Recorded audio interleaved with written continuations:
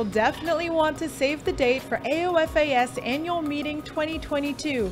From September 14th through the 17th, we'll be in Quebec City, Canada, diving into all things related to orthopedic foot and ankle surgery.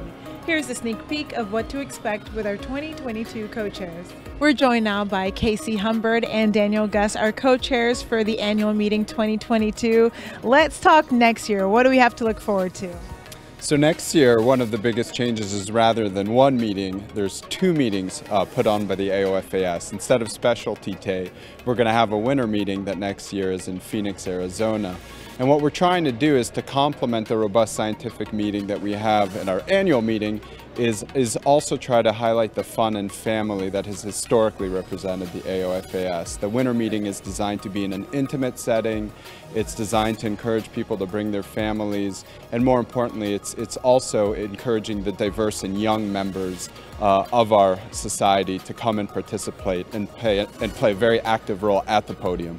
Ooh, that's important. And can you share about your experience working together as co-chairs and some of the things you've developed together? If you can give us a little sneak peek maybe. Sure. Well, I'm really excited to get to work with someone else in planning this meeting. It's a tremendous responsibility. And Dan and I have spent a lot of time trying to rethink it. We're not trying to reinvent the wheel, but we are trying to really represent the younger membership. And even in trying to consider who is a guest speaker that can bring new thoughts and perspectives to this community, how do we make sure that we're truly inclusive and matching the desires of our members? Love that. And I'll ask what you're each looking forward to. I mean, we're a little ways out. We're still here at 2021, but looking ahead, tell me what you're looking forward to out of this experience as co-chair and putting these meetings on. First of all, I think there's always going to be a robust scientific and learning component, but more than anything, I'm looking forward to the people. I think it's wonderful in these roles to get to meet people, to listen. We want to hear people's contributions and thoughts in the run-up so we can benefit from as many people as we can. And it's been an absolute pleasure to have a co-chair for these meetings because working with someone to put on something amazing, I think it's just a lot more easier and fun. Nice. And how about you, Casey?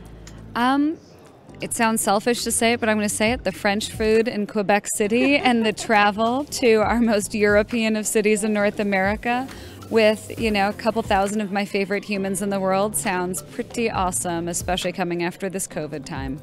Not a bad experience at all. And where can our viewers go for more information to register and learn more about the annual meeting 2022?